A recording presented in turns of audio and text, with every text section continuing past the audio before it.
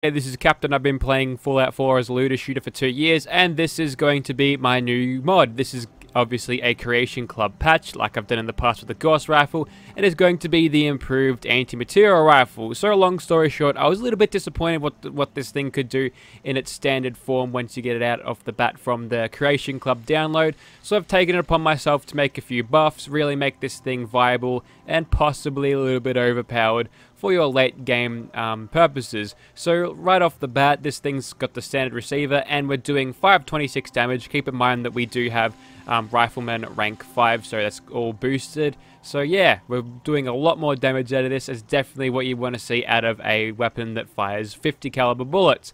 I've increased the base damage from a measly 50 to 175, which is more than tripling the thing, but I came to that conclusion that it needed to be more than tripled for it to be viable, at least on very hard. If you play on lesser difficulties, you might find this thing to be a little bit overpowered. If so, I might come along and nerf it just a little bit. We'll get into the attachments right now.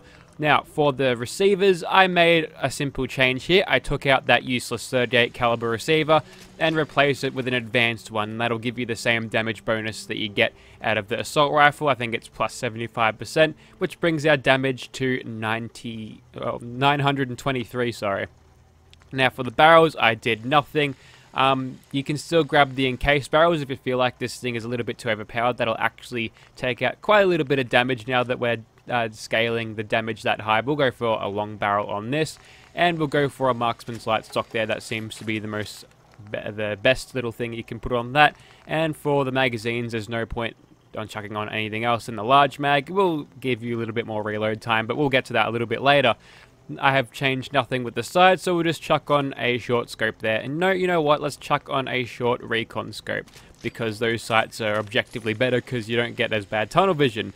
Now, for the muzzles, obviously a suppressor is what we're going to do again, and this is where it gets a little bit interesting because I have added three attachment points to this. So just like New Vegas, you can sort of change the ammo or the ammunition this thing uses. It'll all be using the same 50s, but yeah, you'll have pretty much like soft legendary effects on your bullets. So you've got the normal bullets, which we've got in now. Match bullets increase your damage a little bit. Just a little bit, kind of like the match rounds in New Vegas. Incendiary, it's setting your targets on fire for 90 points of damage. Explosive, that'll have a frag grenade explosion on your projectiles instead of the little tiny piss poor regular explosion. It needs to be powerful for a 50 cal. And the AP, which will actually get rid of 50% of your armor, so you'll be able to punch through those gunners at Gunners Plaza and all of their high value combat armor. Moving on from that, we've got the upgrades, which gives you a choice of 5 different upgrades for you to put on your weapon, and they all take up the same slot, so choose wisely. So first of all, you've got the Ergo Grip and Stock, and basically that gives you a little bit better to your aim in scope, so it'll be less scope sway, and it'll give you plus 25 chance to crit, kind of like the overdrive effect. So it's like a marksman stock and an overdrive effect all in one. Carbon fiber parts, that one was from New Vegas. If you want to make this thing weigh a little bit less in your inventory, I might actually buff that soon, but yeah. Yeah, you can go ahead and have that as a little bit of a perk. IR sights will pretty much give you a targeting visor that you get on your power armor when you aim down sights. Improved magwell will increase your reload speed, and stopping power will give you the chance to knock down your enemies, and it will stack with sniper too. So that's like another 15% to knock down, and you don't have to be aiming down sights to activate that. So they're all there. If you feel like giving this thing a little bit more of a buff, we'll go ahead and chuck on the Ergo Grip and Stock. Now the materials, this is one of the retextures you can get of these weapons. I've decided to not have any of those unique things be locked to the textures, and you can just change this however you want it. So the Deathclaw makes it red, the Power Armor makes it nice and green, and the regular skin is how we have it right now. We'll leave that right now, and we'll go ahead and chuck those skins on the other weapons that I have. Custom Bolt, that's the standard one. You can increase your fire rate a little bit. And there we go, a legendary effect is there if you need it. We've got the standard ammunition, so that is going to override whatever's there, but don't worry, that should work just fine. So with our Recon Anti-Materiel rifle here, we'll just bring it out for a second. Now in terms of the rate of fire of this thing, it was pretty bad. So looking back at New Vegas, I copied some of the numbers down. Big thanks to Kung Fu Master of the Junkmaster mod to actually give me some of these ideas. So yeah, go download Junkmaster. We'll get to firing this thing. As you can tell there, you get a much better rate of fire out of it. That's basically Actually, with the standard one, it would be on par to what it was like in the Fallout New Vegas game. But as you can tell there, yeah, you get a lot better rate of fire out of it, more DPS. Now, you might notice there's a couple of other things here. That is because one of these is semi-auto, and the other one is auto for shits and giggles. Okay, so this is the semi-auto one. It doesn't have a crazy rate of fire, but you don't have to sit through the animation of cranking the bolt every time, unless you reload, which is kind of interesting. But yeah, that could be a thing that you might, lack about this weapon, because real-life anti-material rifles, they're all bloody semi-auto. Look at the Barrett M82, I think. Alright, so, and the automatic one, it's a little bit of a crazy mess, but I figured, why the hell not, So, yeah, you can use that if you feel like it, but I think that it'd probably be a little bit overpowered. But you know what? You spend $4 on this Creation Club thing, or maybe you pirate it, but, yeah, that's bad. But, yeah, you can go ahead and have a little bit more fun with your anti-material rifles now that they've got a little bit more customization options to them, as well as a couple of firing modes. All of these standalone weapons are created at the chemistry station under anti-material rifle. They all cost 4 caps each, just because the memes of this thing, it's like the real life equivalent of $4 you'd have to pay for this weapon. Okay, we'll get into shooting people now. Okay, so here we are outside of Immersive Gunners Plaza. That means there's going to be a lot of gunners to shoot. We'll just go ahead and light them up with our recon scope there, just so we can get an idea of how many gunners there are. So we'll get stuck into these guys pretty soon. We'll pick a stationary target to shoot first, because that'll be the easiest to hit. There we go. 2.5k damage there. Pretty decent for an anti-material rifle. Although we can't actually kill these guys in one shot 100% of the time. So by that, I'm pretty sure, I don't think you could call this thing overpowered by that logic there. Also, they're shooting at what I believe is a blood bug right now, and I can't believe I missed that shot twice. So all in all of that nonsense there, I'll just back off behind this dead car and wait till that... Okay, that blood bug is seriously causing a lot of problems for these gunners. I can't even get sneak attack crits on them because they're actually aggroed. And also, some of them don't have weapons, which is kind of bizarre. But now that thing's dead, we can get the sneak attack criticals rolling again.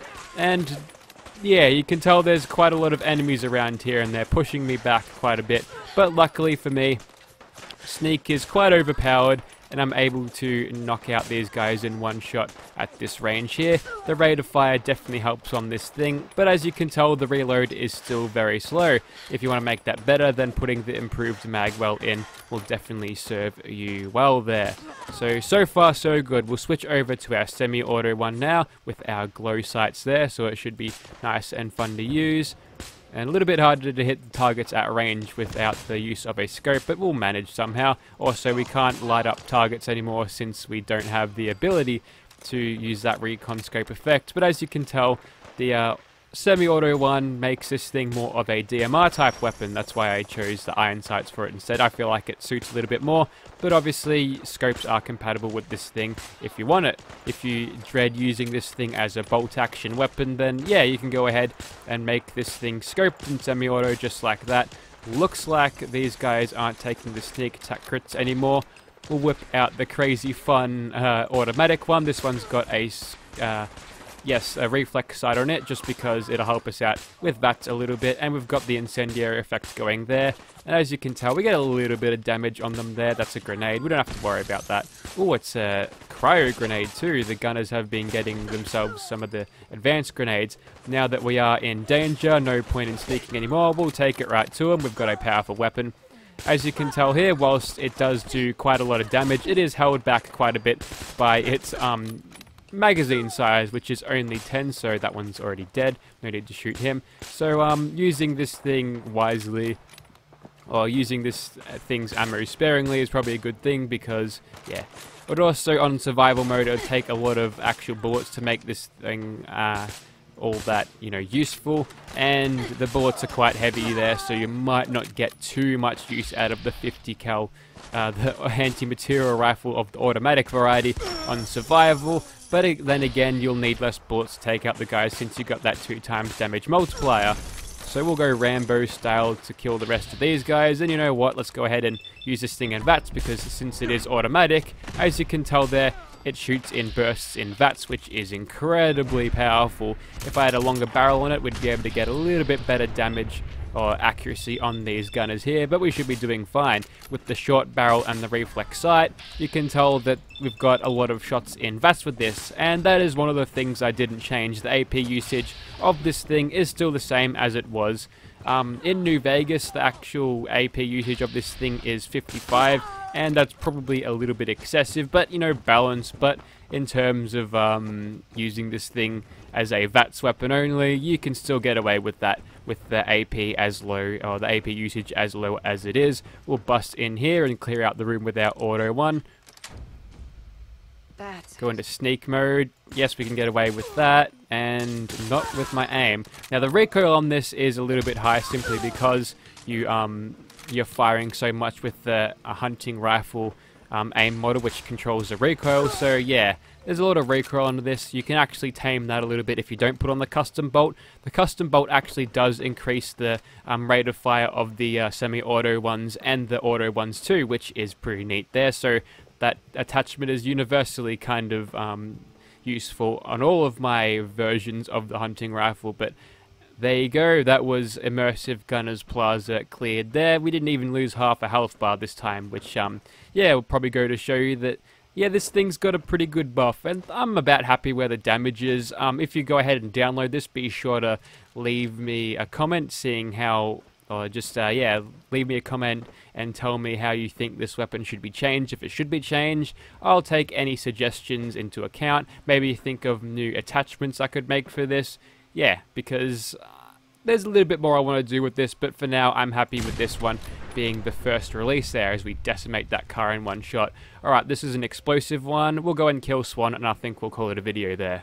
When it came to making the explosive bullets on this weapon, I knew that the regular explosive effect explosions wouldn't really give this thing or do justice to the explosive 50 cal bullets.